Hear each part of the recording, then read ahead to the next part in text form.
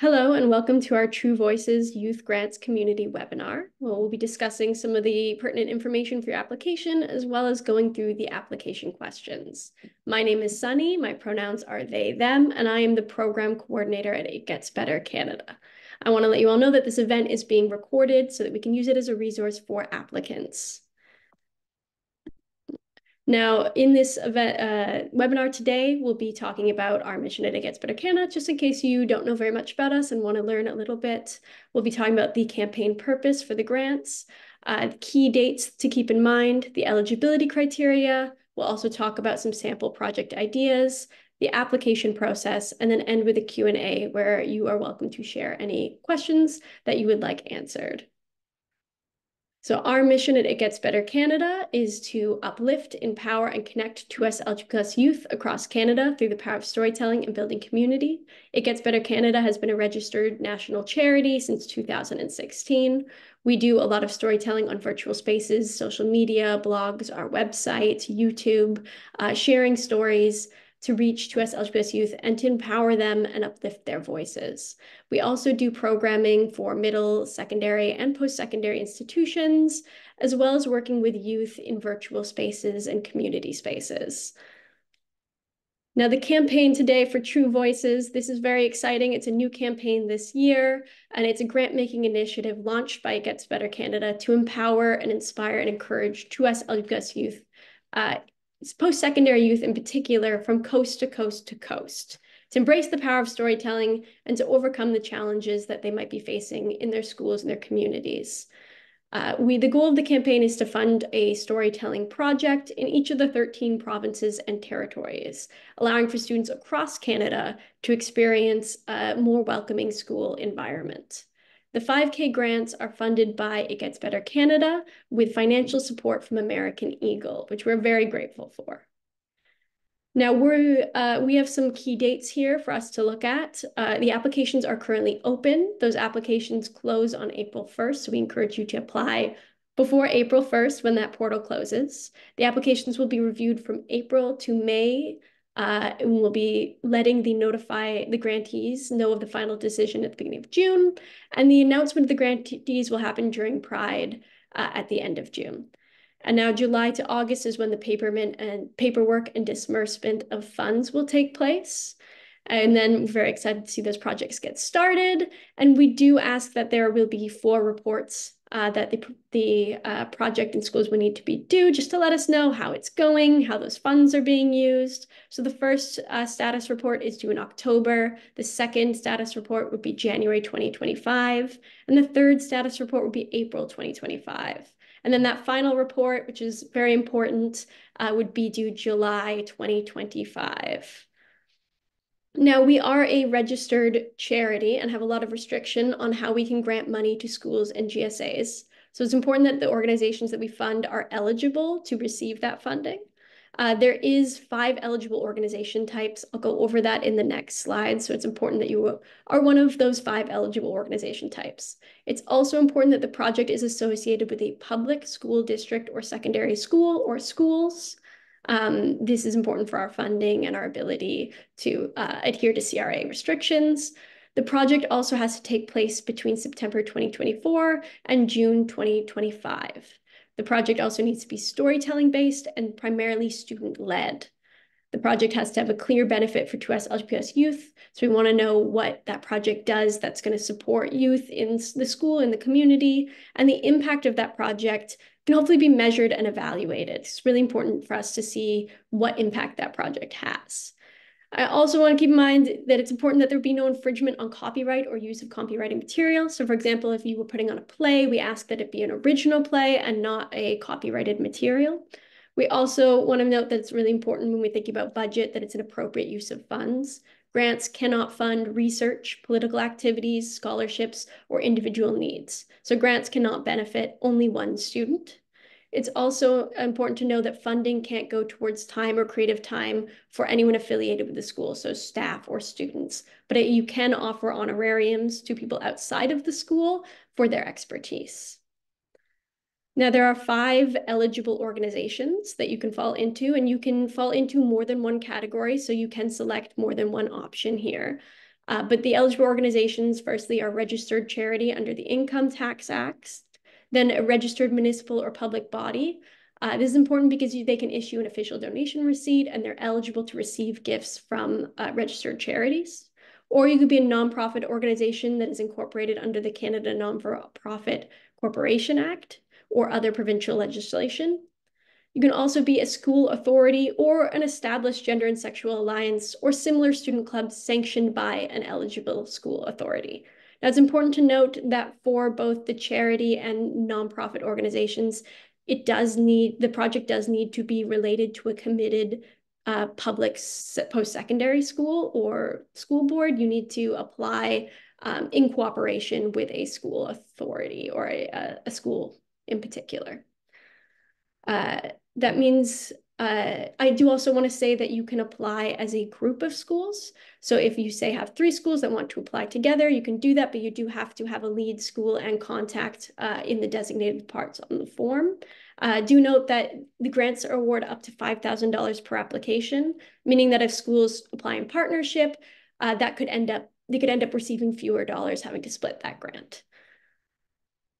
Now, some sample project ideas. You can find some sample project ideas more extensively on our website on the Youth Voices page. If you click the link for project ideas, sample templates.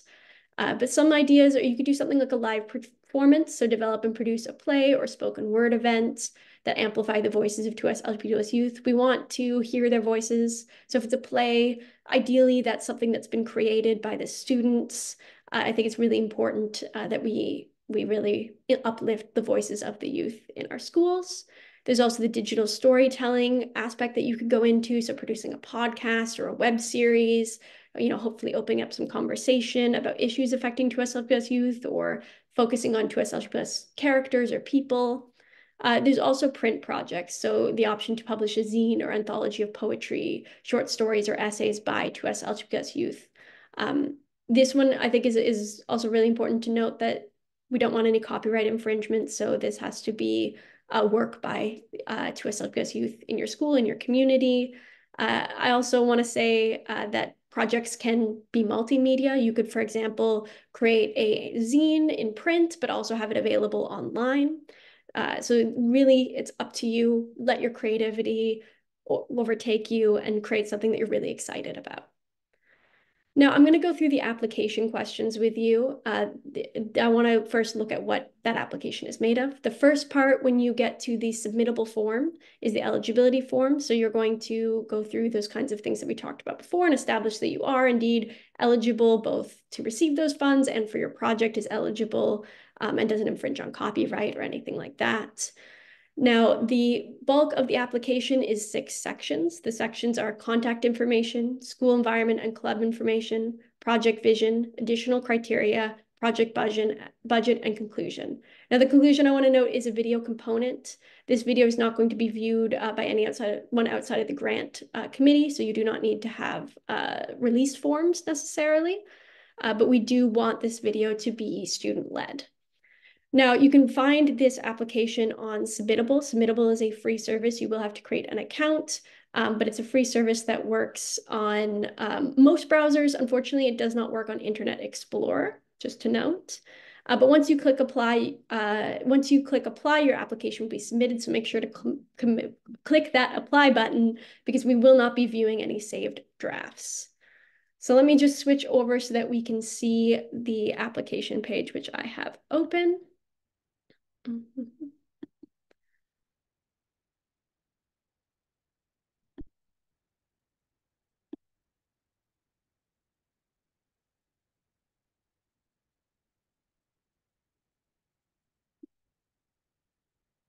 Wonderful. So once you get to the submittable application page and fill out those eligibility questions, you will be brought here if you are ready to fill out those application questions.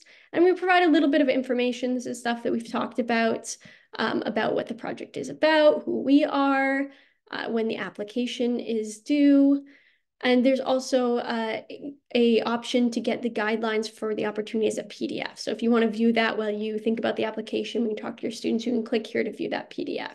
And there's also technical support through Submittable if you're having any issues.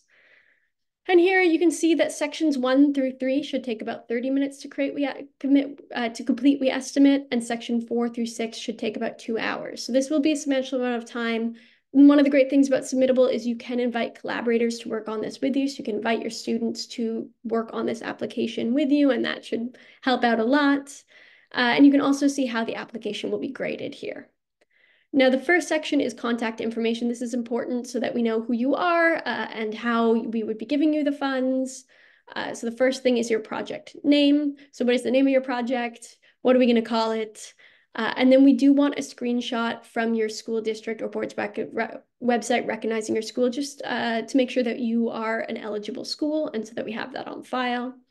And here we ask you that lovely eligibility question that I showed earlier. So remember, you can always fall into more than one category and select more than one option, but it is important that you are one of these eligible organizations. So then we ask you for some information. So your name of your eligible organization, name of the school, because remember, it does have to be connected to a particular school.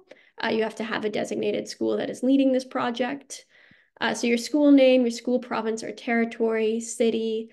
We'd love if you could connect your website here. And then here we get into some of the questions for who is leading this project. So who is the faculty advisor that is going to be on the lead on this?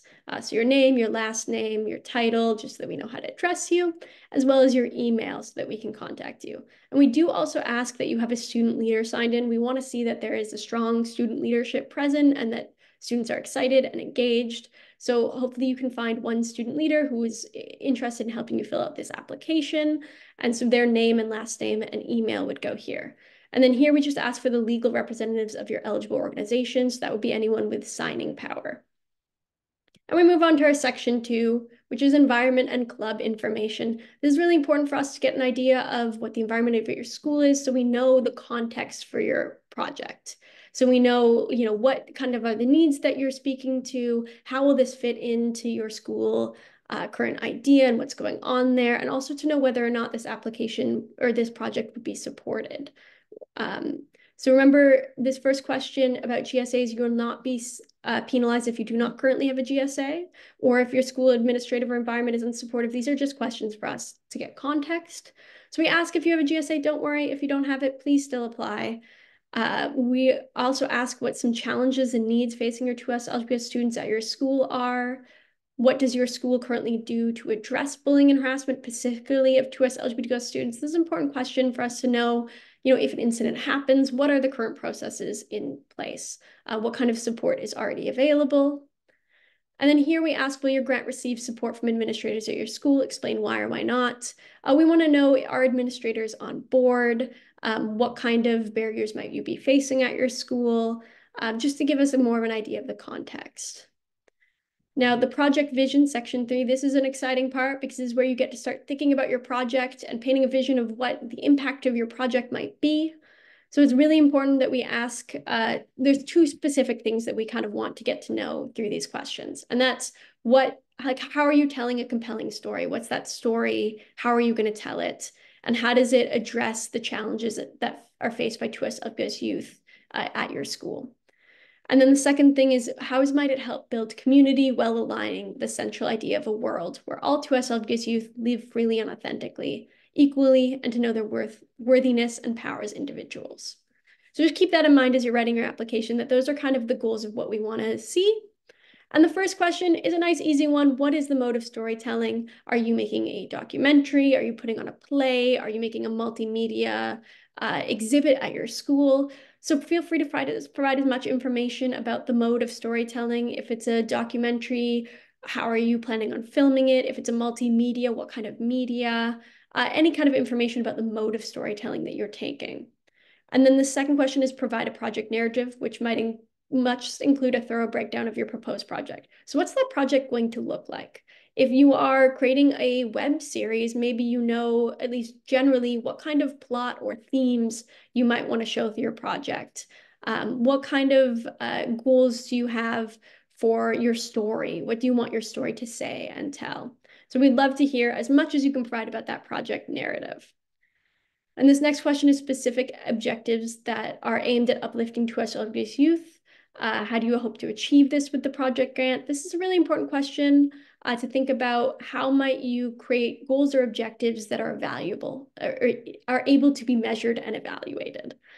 Because we want to be able to show that this project had an impact, or at least evaluate, what impact the project might have had.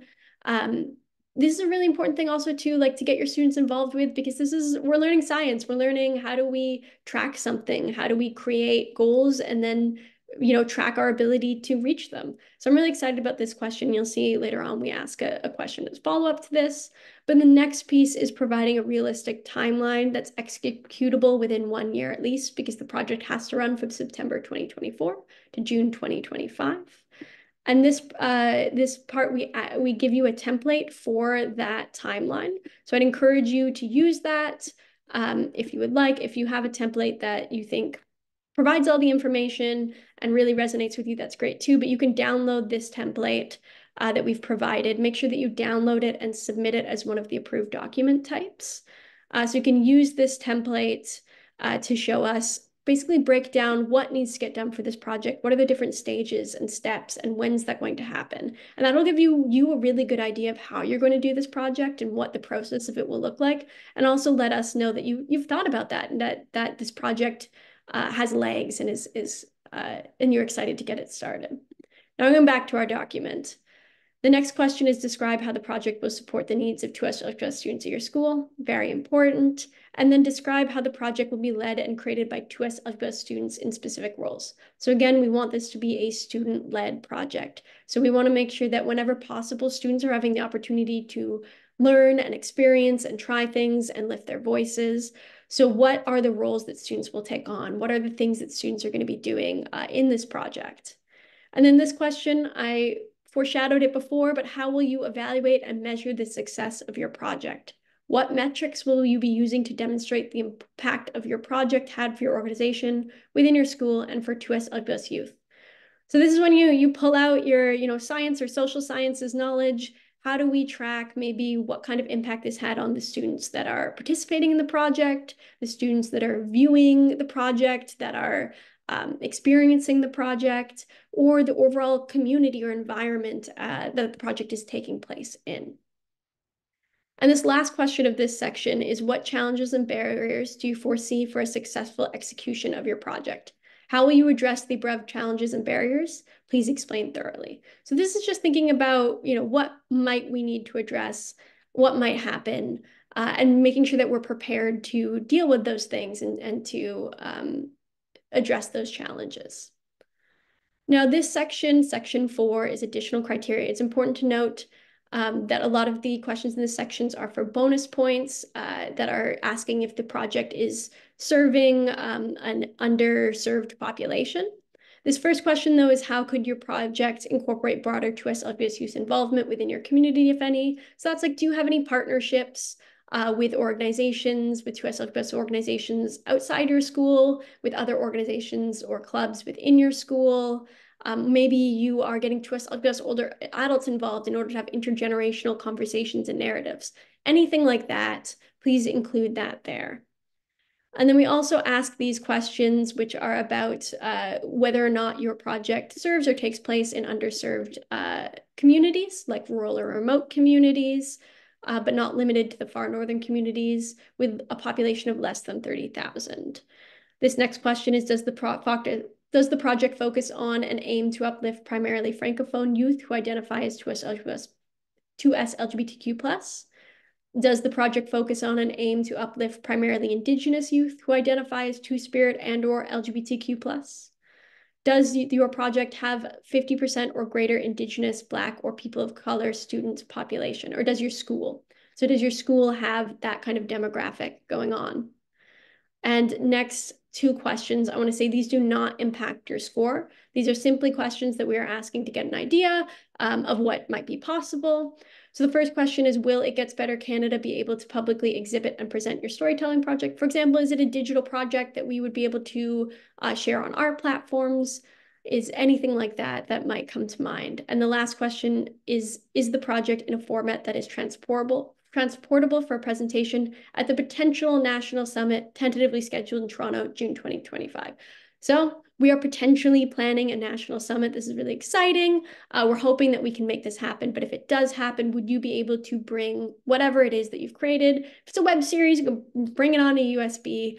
But it might be harder to bring if, say, for example, it is a mural at your school that tells some sort of story or something like that that you were not able to transport. So that's where you'd answer this question. Unsure, also a great answer. Now, the section 5 of 6 is the project budget. This is important because we need to know how are you planning on spending the money. It's really important that we can lay out an idea of where those funds are going. Again, we provide a template here, so you can click that link and view this lovely project template budget. So I encourage you to download this and then submit it in an appropriate file type. This budget hopefully will help you to break down what expenses that you might need. So think about what are all the different things that we might need to spend money on. You can start doing research into the costs of that, maybe quotes from services that you may want to use, and include all of that in the budget. Try and make it detailed. It doesn't need to be super, super detailed, but we want to get a really good idea of how you're planning to spend the money. And then this question here, how much are you requesting from the grant? So what is the total of your budget? We do encourage you to apply for the full 5,000 grant amount whenever possible. And the last question is clearly or not the last question. This question is clearly demonstrate how the funding will effectively support Twist Uplift Youth and describe your expected outcomes. So connect that budget, that funding that you're asking for those particular things to the support of Twist Uplift Youth and what your hoped outcomes are. And then the last question of this section is, if you receive this grant, what is the process for receiving and spending the funds? We ask this because some schools require that funds go to a specific kind of bank account, or that the funds must go to a nonprofit fiscal sponsor, or anything like that. So anything about that we might need to know about how you can receive or spend the funds. Now, the conclusion, which is my favorite part, is a video that we're asking you and your students to put together. It is a less than 3-minute video. We really want to see students involved in this. We love seeing educators, but it's really great if we can see students who are excited about this project, who are engaged about it. So we want to let those students and student leaders really shine. So this video, again, will remain private and restricted viewed by only those within It Gets Better Canada that are in the grant selection process. So this will remain confidential students. So if students are worried about appearing in the video, you can provide them this information. They can decide whether or not they're comfortable with that, but these will be private videos. And lastly, this is so important, but make sure that you click apply once your application is complete, because we will not be reviewing any applications under Save Draft. So once you're good, once you have all of those questions answered, please click apply and then go have a little celebration. You did a lot of work. We're very proud of you. And that is the application process. And I am now going to open it up if anybody has any questions for our Q&A section now. Again, you can submit your questions anonymously through the Q&A, but I don't think I see any questions at this time, which is wonderful. If any questions do come up after this event, you can reach me at programs@itgetsbettercanada.org. That's programs@itgetsbettercanada.org.